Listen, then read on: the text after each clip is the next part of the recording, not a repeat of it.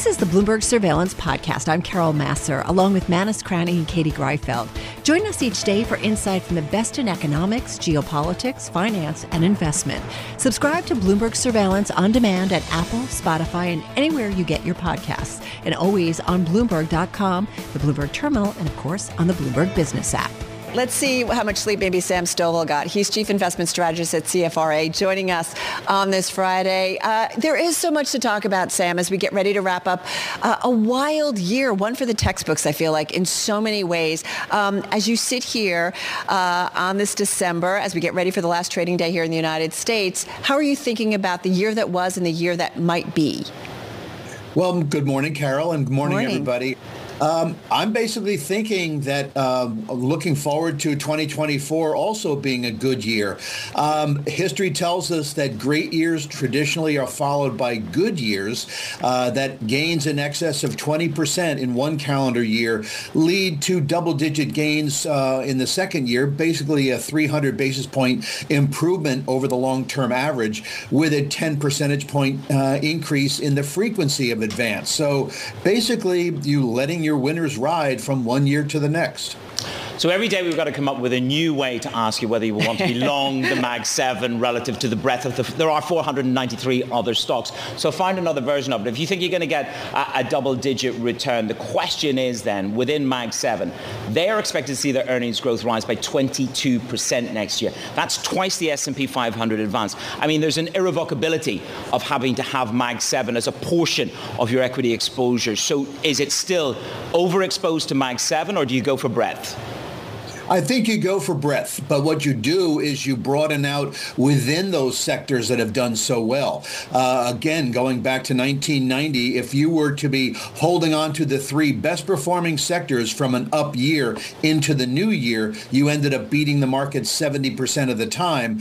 And the focus being that now you drift down into the second, maybe third tier level. So semiconductors having 105% improvement on a sub-industry level within the S&P 1500, you would stick with that group, but you might, instead of looking at NVIDIA, you might be looking at Broadcom, you might be looking at Marvell Technology, et cetera. So you stick with the winning sectors, but you might broaden out to the second and third tier companies. Can I ask you though, Sam, why not stay with NVIDIA? I feel like, you know what, Manus, if we talk about AI chips, that is still the company that everybody says has to beat. I was listening to something from Ian King overnight. You know, we're waiting for their, accelerator chips that are about to come. I mean, why not go with the leader? Oh, we still recommend NVIDIA. Angelo Zeno, our tech specialist, is saying that this is a company that is likely to be a leader for quite some time. I think that what I was saying is that we're also going to see others. Maybe we turn it into the Magnificent 14 or so, but we basically broaden out those groups that are likely to benefit. I mean, it's interesting that you say tier three, going from NVIDIA 238% performance to Broadcom at 100%. But I get your point. How much exceptional breadth would you take? We caught up with Nat Alliance Bernstein yesterday, and they talked about a sweet spot for junk, a sweet spot for many of these slightly riskier markets. How much risk do you want to put into portfolios next year? How much breadth? I mean, they talk about junk being in a sweet spot. What's the equivalent for you in the equity world? Well, when you deal with risk, I guess it depends on the individual. I like to say I'm so conservative I wear a belt and suspenders. But I think when you look to historical precedent and you see that we are in an election year for a first-term administration, the market has gained 100% of the time since World War II with an average total return of 15.5%. We're in the second year of a bull market, typically up 12.5%, rising 85% of the time. And as I just mentioned, whenever we're in a year following a 20+% advance, the market has done exceptionally well in that second year. So I would tend to say that if you have added to the risk in this fourth quarter, stick with that higher risk. And if you do believe that there is more risk potential for 2024, I think we're a bit overbought right now. And once we get into the new calendar year, when people can take their profits and then defer taxes for another year, then I would say look to buy on those dips. Well, let's talk about this from a sector perspective, because you write in your notes that following up years, it's best to let your winners ride. I want to talk about the other side of that. Do you let your losers continue to lose? You take a look at utilities, energy, staples, leading losses this year. Do you just stay away from them in 2024? Well, obviously, we do have recommendations in all three of those sectors, but from a weighting perspective, we would continue to recommend underweighting these groups, mainly because there's an awful lot of overhead resistance. And if there is the emphasis toward growth, toward risk, et cetera, investors are going to continue to focus on those growth leaders. So I would tend to say that while you could see a drifting higher of some of these groups from a relative strength perspective, they're likely to be underperformers yet. And I want to get specific here and run through some names, because I'm taking a look at the stocks that you've specified in financials.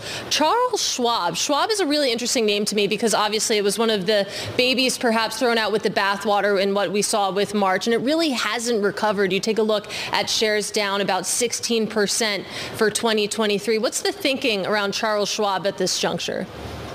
Well, I like to say that fundamentals tell you what, but technicals tell you when and how far.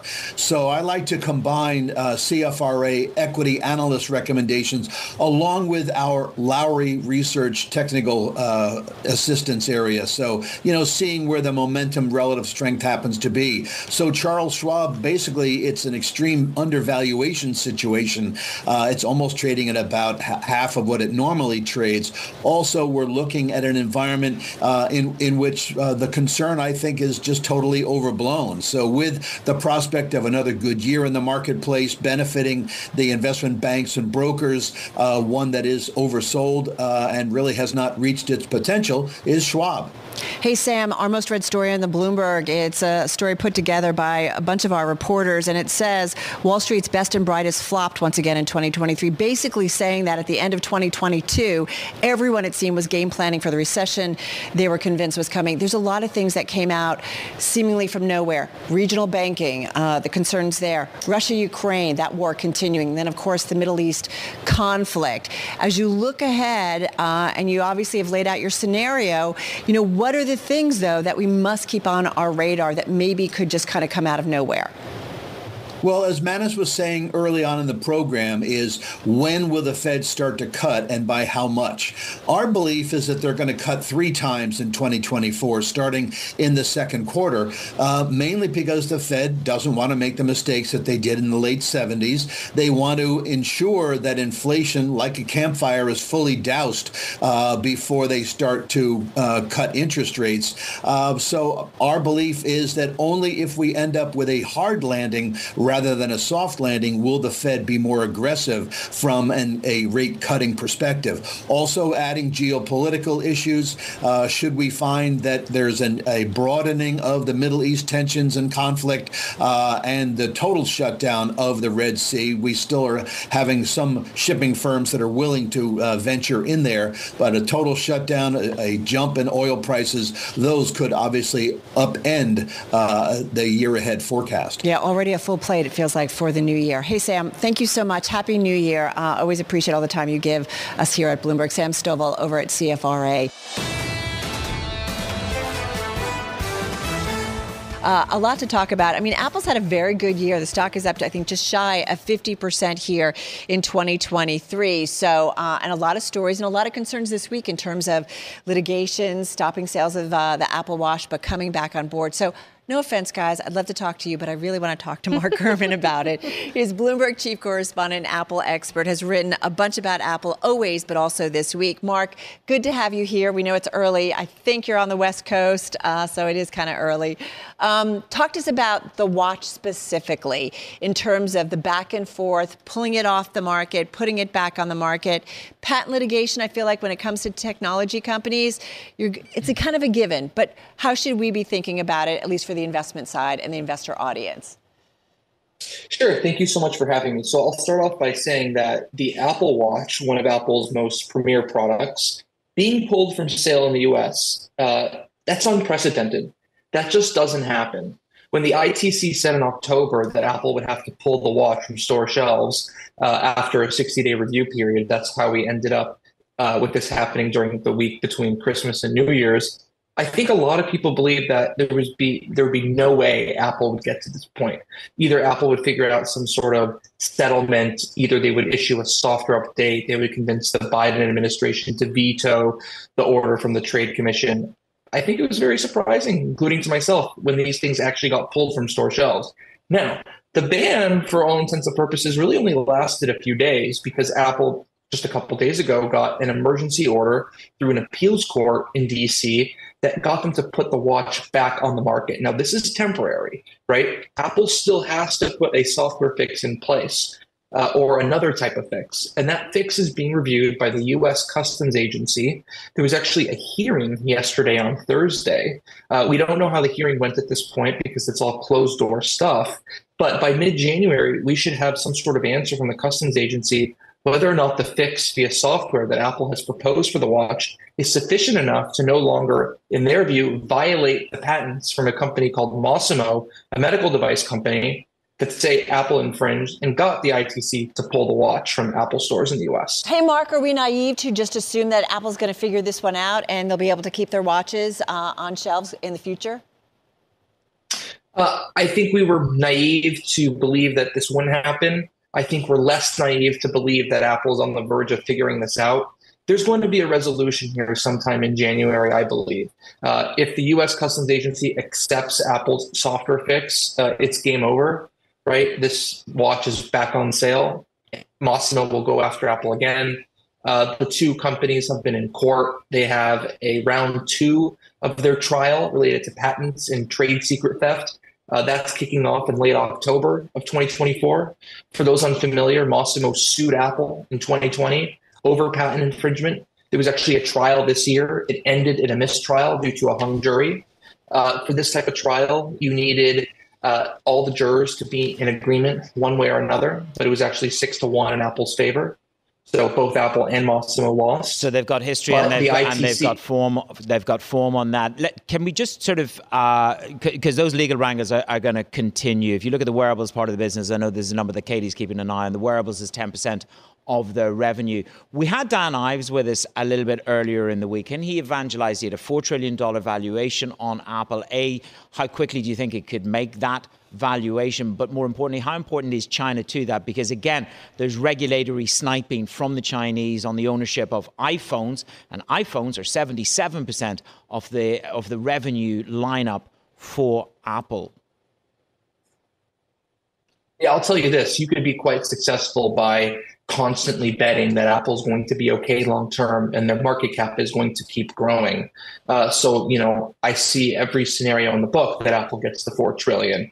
I'm not sure it'll be in 2024, but it will happen eventually. And it's typically a bad bet to go against Apple, right? In terms of China, there have been these reports from us and others about the government banning the iPhone and other non-Chinese made devices in certain offices and certain organizations within the country.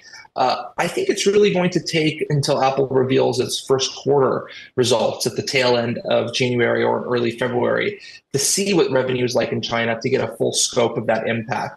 The last revenue results that we got for Apple, that was the fourth quarter, they did okay in China. They really didn't decline much. It was pretty solid overall. The issue for us in terms of trying to determine what that means is that it only incorporated very few days of iPhone 15 sales in the overall Q4 earnings. So it's really difficult to know until Apple actually puts those numbers out, because otherwise we're just guessing.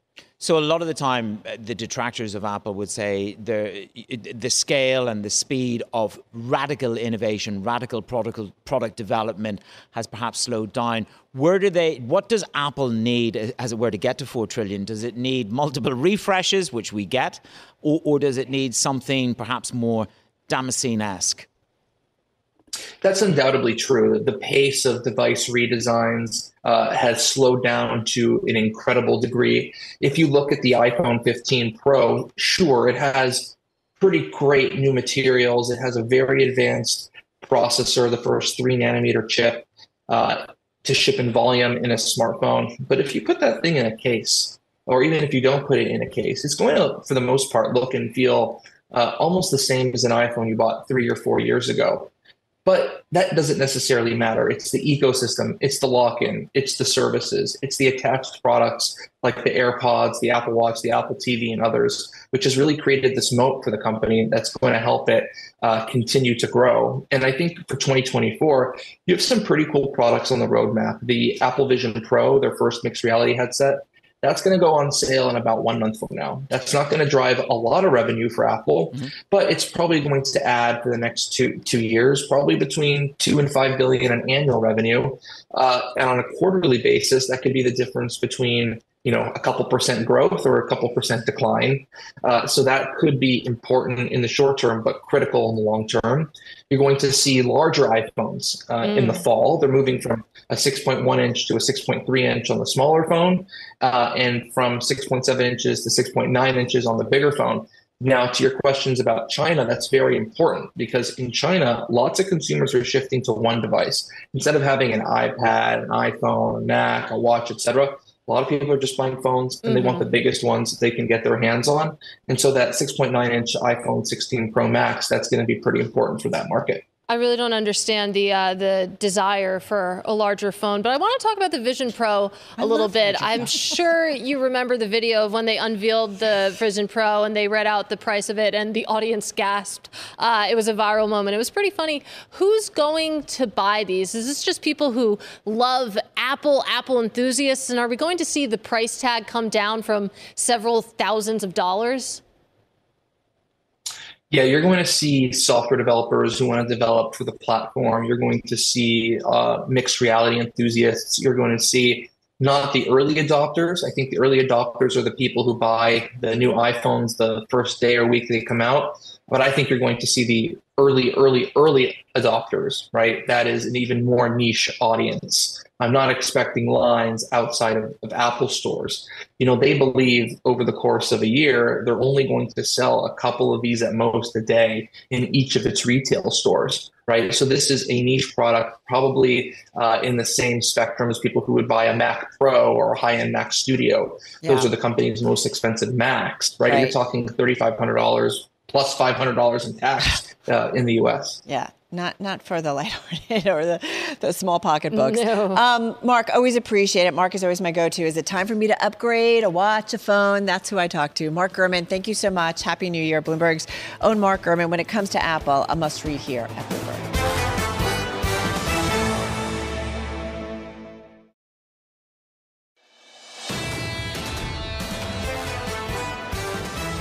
Let's take these discussions to our next guest. Terry Haines is the founder of Pangaea Policy. Terry, good morning to you. You lay it out very punchily, so well done to you. This is what you say about Washington. Let's just start with the geopolitical situation there, because they haven't funded Ukraine and they're reluctant to fund Israel. They've got two hot wars. But you say this: Washington's lazy bare minimum approach on everything, whether it's border security, foreign aid, or building fiscal crisis of great concern to markets, won't cut it in 2024, not for markets, not for the U.S. national and international interests. Markets have essentially ignored these faux pas, these grand faux pas. We've ignored them. Is it our folly to ignore these, and which is the biggest tail risk? Well, I think what you've got, Manus, here is a situation where you haven't seen in 50 years, where you've got a combination of probably the highest geopolitical risk and probably the highest domestic local risk as well. Those things combine. I think what markets ignore is that going into 2024 with that combination, very simply is, they tend to see political issues by and large as spices one way or the other, things that things that aren't fundamental to the markets, but provide some minor up or down action. When what they should consider is that lower geopolitical risk and lower domestic political risk in the United States are both foundational to the markets.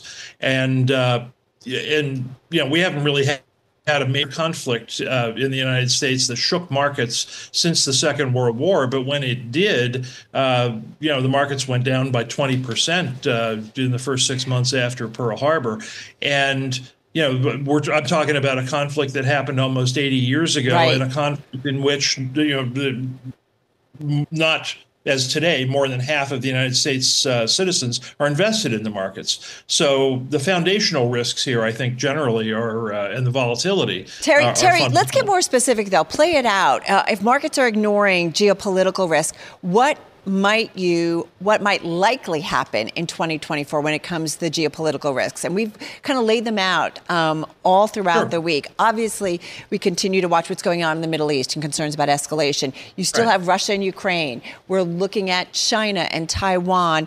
And then, you've got an election coming up. I think there's some concerns, nervousness here. So play it out specifically what you think likely could happen that investors have to be wary of. I think fundamentally there will be a temptation to think that the three major conflict areas geopolitically that you just pointed out, Ukraine, Israel, Taiwan, are going to be somehow handled when, in fact, they're going to continue on for months. I mean, there's no easy end to the Ukraine war. The Israelis say that the Hamas war will go on for months, and I don't see anything there to stop it.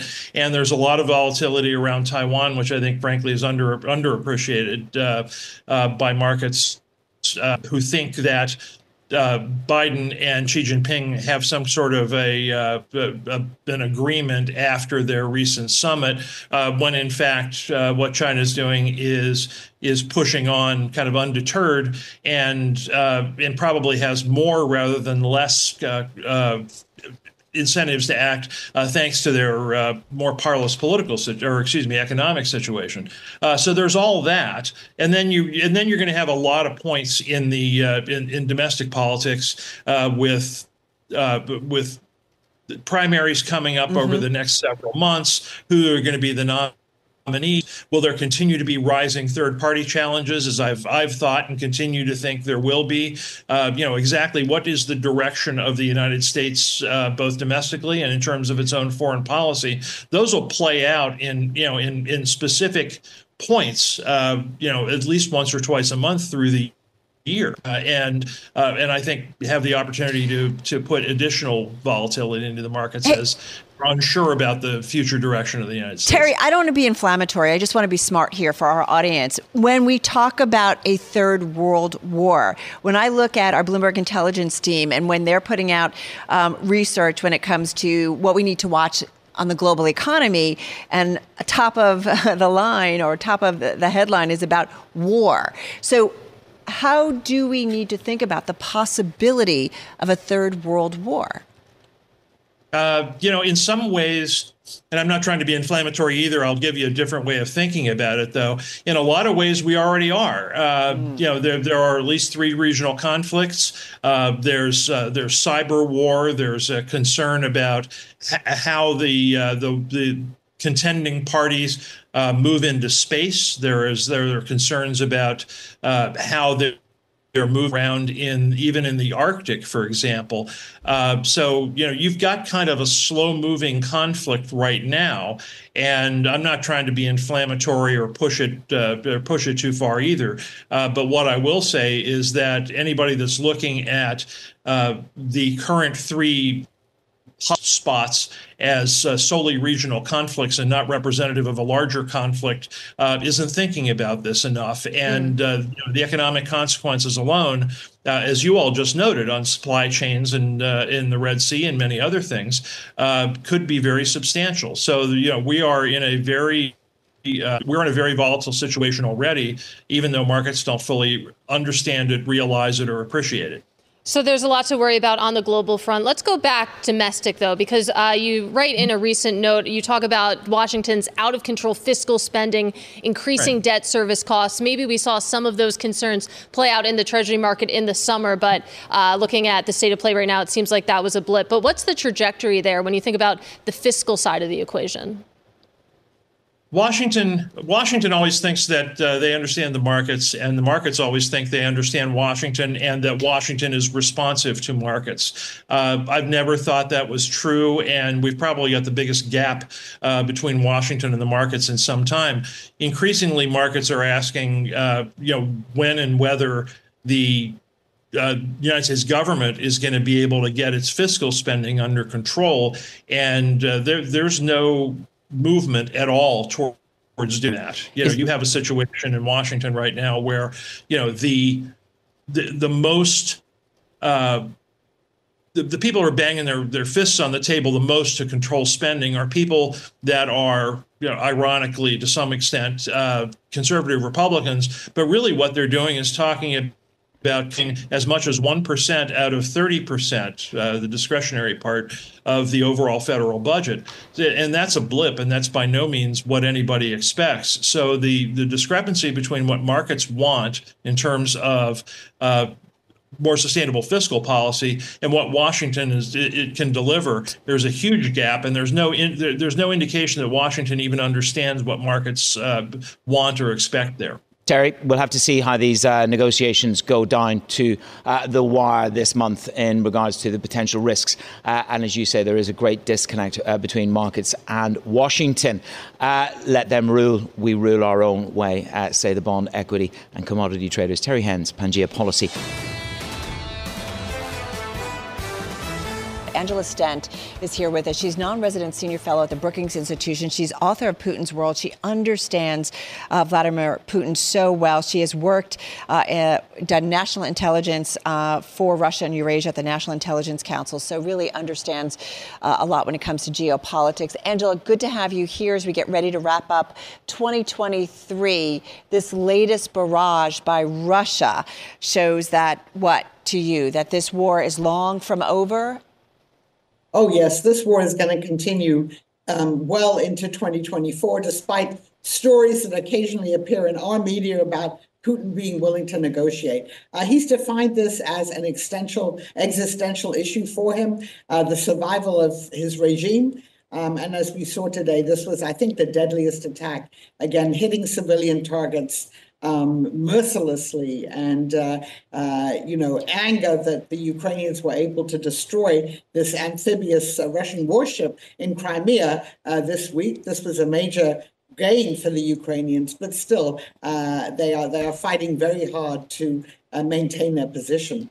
Angela, I do wonder that geopolitically, there's a lot going on around the world, to say the least. It's an understatement with what's going on in the Middle East. And I do wonder how global allies are preoccupied with so much and how that might impact their support of something like the Russian war in Ukraine.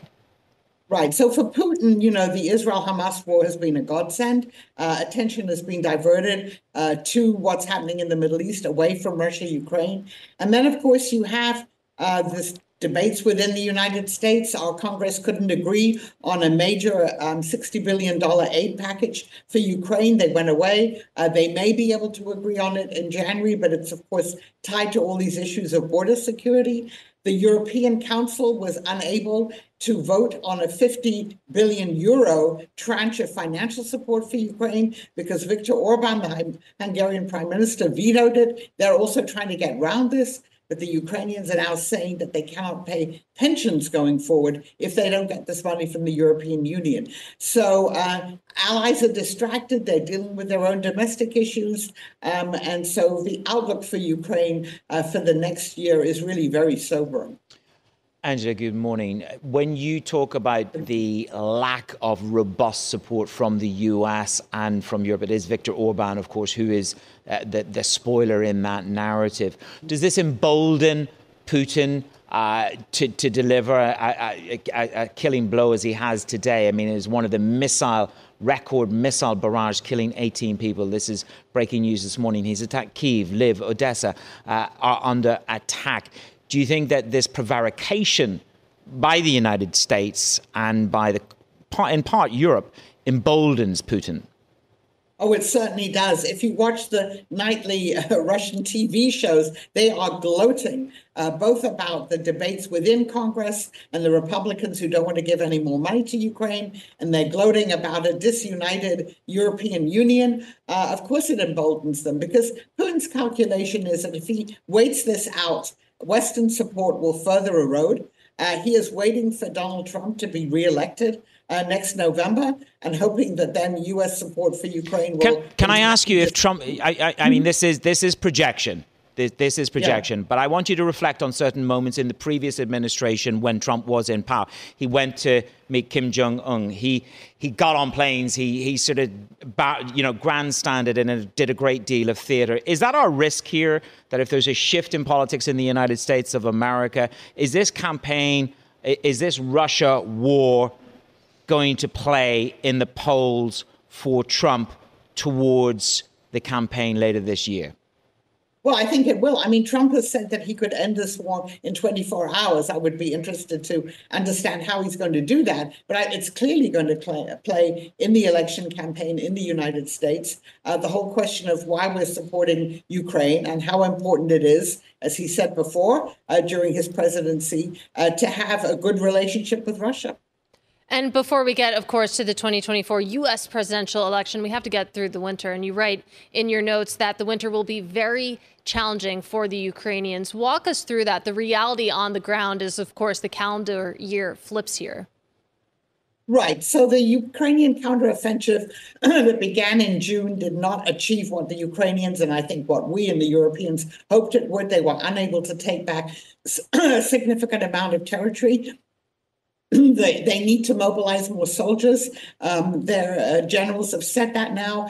They need more U.S. weapons. And if they don't get the weapons from the U.S., which is quite possible, given the debates in Congress, it will be much more difficult for them to push back. If they don't get the financial assistance, both from the U.S. and from the European Union, again, their domestic situation, their economic situation will deteriorate.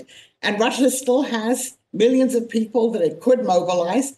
So far, Putin, who's running for re-election in March, has said that there won't be another mobilization, and maybe there won't be, at least until after the election. And the Russians, they've survived the sanctions. The sanctions have not had the impact that the West hoped that they would. So Russia appears to be in a stronger position now, and Ukraine really is very challenged to keep pushing back against the Russian forces.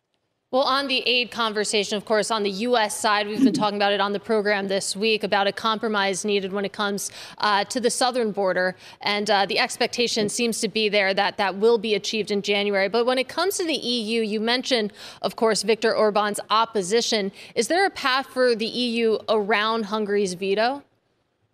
I think there is, and the EU, the European Council, they're discussing this, and they've said that they hope in January that they can somehow avoid having to have Orban vote on this and find another way of getting the money to Ukraine. But it still has been, I think, much more challenging for them. I think the other thing we should realize is that right now, the G7 countries are seriously thinking about how they can deploy the frozen Russian assets, $300 billion of them, maybe not the principal, but the interest to help Ukraine. And this is a conversation that has now gained momentum. So that might be a way around some of this in the next year. Hey, Angela, just got about 30 seconds left here. There is a way, though, to peace, but maybe it's after the presidential elections?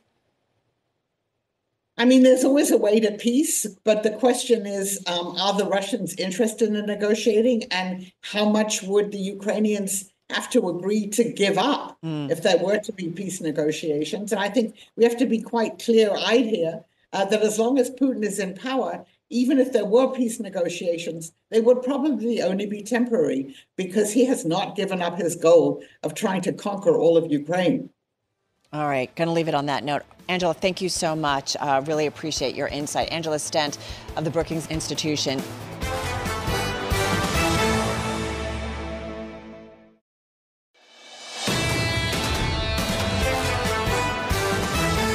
Shares of Carnival Corporation. They are the seventh best performer in the S&P 500, up 132% year to date.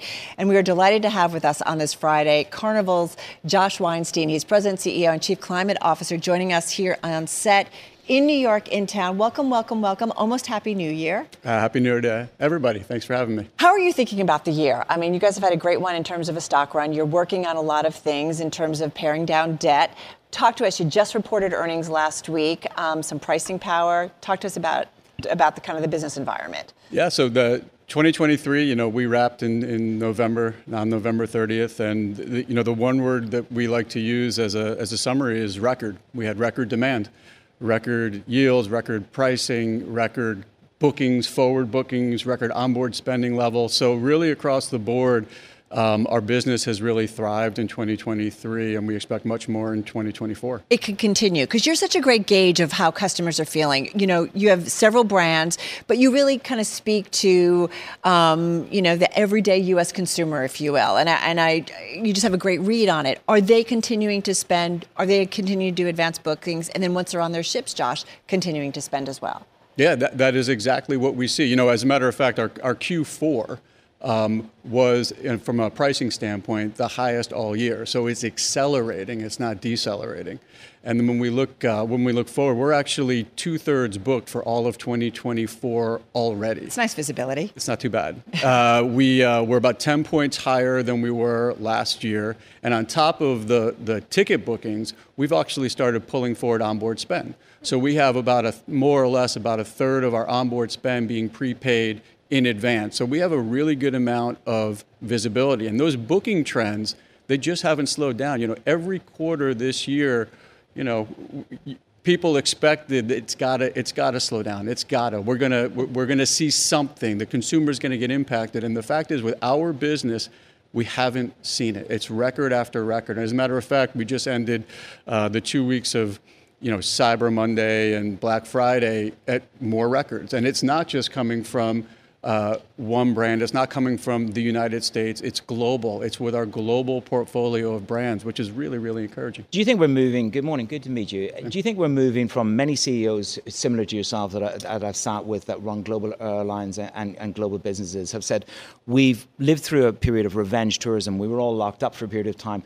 This is something, we had this parabolic reopening and you had a parabolic rebooking.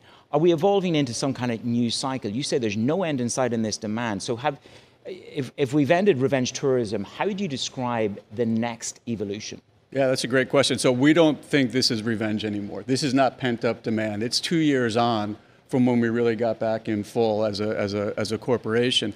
This is people who have decided what's meaningful for them. How do I want to spend my life? And experiences are what they're looking for.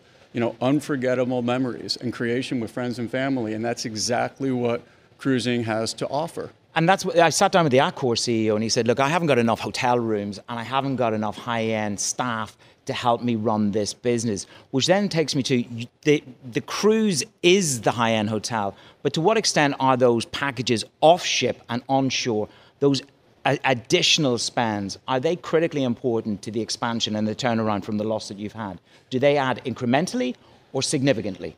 So, when we think about our business, we're a little bit different from when you're looking at hotel companies. I'm staying in a hotel in New York, and I won't tell you which one it is, but I'll tell you the service is not very good. And we've learned how to live with that as a society. It's almost a tacit acceptance. No, we should not. No. And the cruise industry, our brands did not deviate from service level. Our guests have high expectations, and we aim to exceed them. We do not close off floors. We do not shut areas down. We do not skimp on the services that we used to offer. It is full steam ahead, and that's what people expect, and that's what they're willing to pay for, and that's what we're seeing. And let's talk a little bit about the fact that you are a global brand, of course, a global company that goes many places in the world. I don't need to tell you that the geopolitical landscape, very fraught right now, 2 hot wars, and of course, conflict in the Red Sea. Has that impacted at all where you can go? And are you seeing any inflationary pressures from some of the things that we're talking about here?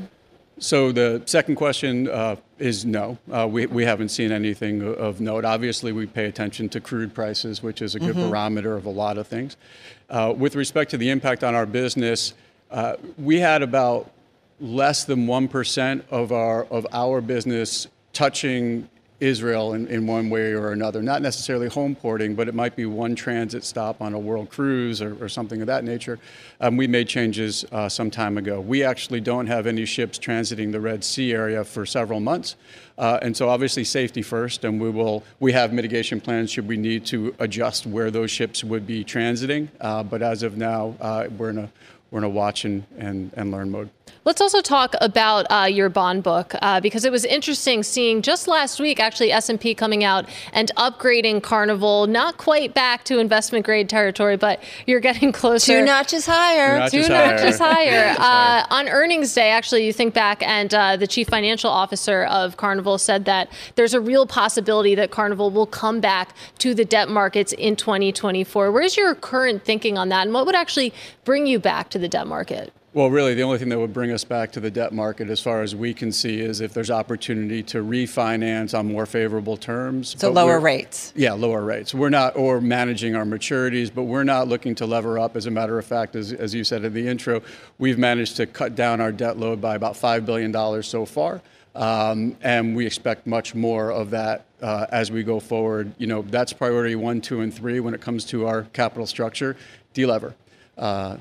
Hey, one of the things, and it kind of ties together geopolitical, but also kind of, where you're thinking about growth. Saw a story, I think it was today or in the last 24 hours, that the first domestically built ship in China getting ready to hit the high seas. But it's a joint venture. You guys are involved in this. And I think about how important China is for you guys, but also geopolitically concerns about China, its ambitions with Taiwan, and whether or not there's going to be some problems there down the road. Sure. Well, we're very happy for the folks at the China JV. We actually unwound the JV earlier this year. You did? We did. So we've been providing shipbuilding expertise support for them, and we were very happy to do that. And we're the story still says you guys are involved, but go ahead. Well, that could be how we're involved at this point. But from our perspective, we got a portfolio of world-class brands all over the world, and that's where our focus is. It's great for the cruise industry that China has opened up, and it will be opening up for international cruise companies. We're not going to be one of them that's going back in. We've got our assets where we want them. We've changed our asset strategy. We've moved ships to different brands to accommodate the change in China, and they're doing very, very well. So we'll take a wait-and-see approach on that as well. But not a market you need to be in right now, just quickly. No, it's definitely not. All right, going to leave it there. Listen, so appreciate it. We know you're spending some time with family, but great to get you while you're in time. My pleasure. Thanks, and Happy New Year. Yeah, same I hope the to New you. York hotel tuned in and listening. You should be getting an upgrade. I've had the same experience in some hotels. I don't think they have the workers. They do not. You got to Do you have all the workers that you need? We do have all the workers that we need, and I'd encourage everybody, come book a cruise before we run out of inventory for 2024 because it's going pretty fast. Josh Weinstein, the president and CEO of Carnival, thank you so much. Appreciate it. Appreciate it. Subscribe to the Bloomberg Surveillance Podcast on Apple, Spotify, and anywhere else you get your podcasts. Listen live every weekday starting at 7 a.m. Eastern on Bloomberg.com, the iHeartRadio app, TuneIn, and the Bloomberg Business app. You can watch us live on Bloomberg Television and always on the Bloomberg Terminal. Thanks so much for listening. I'm Carol Massar, and this is Bloomberg.